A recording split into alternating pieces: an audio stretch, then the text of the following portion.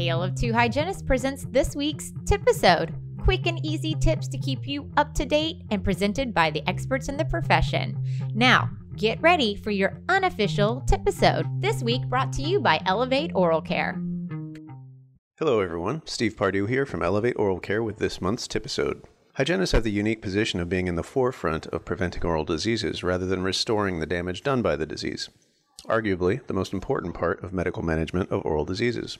Hygienists also spend the most time with patients in the dental appointment. This is valuable time where you can have the ability to offer guidance and help for patients to manage their own oral care. Oral care is evolving as we become more knowledgeable of these diseases, and this is true for caries, gingivitis, periodontal diseases, as well as other infections. Yes, infections.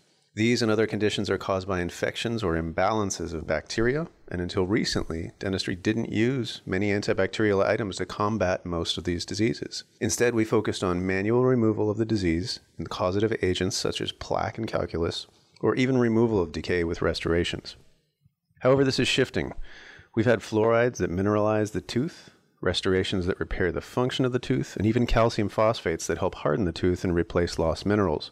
But these are focused on repairing damage that's already occurred and not preventing the damage in the first place. Options for antimicrobial and antiseptic agents to truly prevent caries and other diseases are limited and to date haven't been well targeted.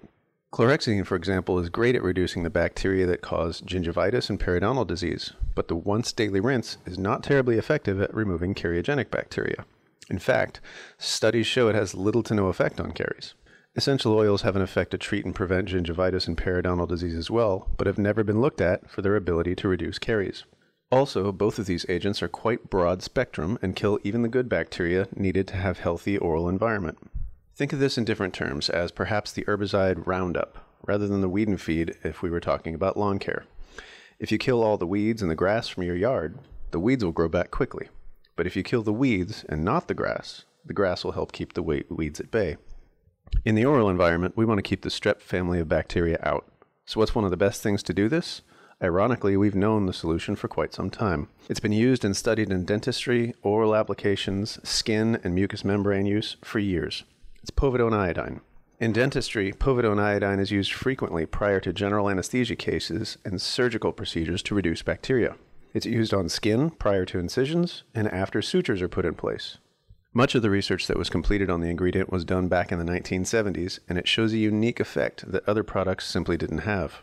Not only does Povidone-Iodine work as an antiseptic against the strep family bacteria, which is more targeted than other antimicrobials that were tested, it also works in a unique way among antiseptic and antimicrobial products.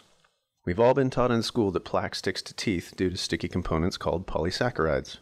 These polysaccharides are byproducts of bacterial metabolism, specifically glucan production. Povidone-Iodine reduces glucan production significantly, which in turn reduces the ability to create polysaccharides and makes plaque less sticky. This method of action is what makes Povidone-Iodine use in dentistry so unique. Its antiseptic properties not only kill bugs, but it also helps prevent plaque from sticking in the first place. A double punch.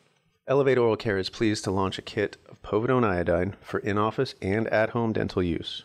This kit is called Povi 10% Povidone-Iodine, and it provides 6 unit dose applications of Povidone-Iodine to be used at 1 or 2 month intervals depending on patient risk level.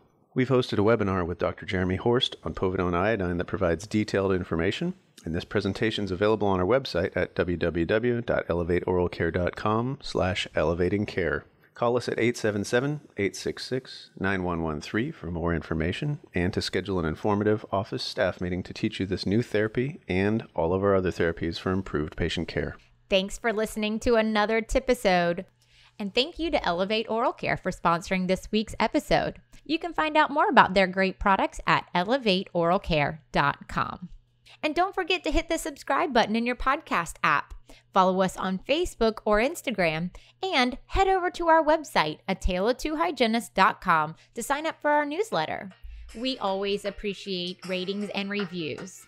And thanks for listening to your unofficial dental hygiene podcast.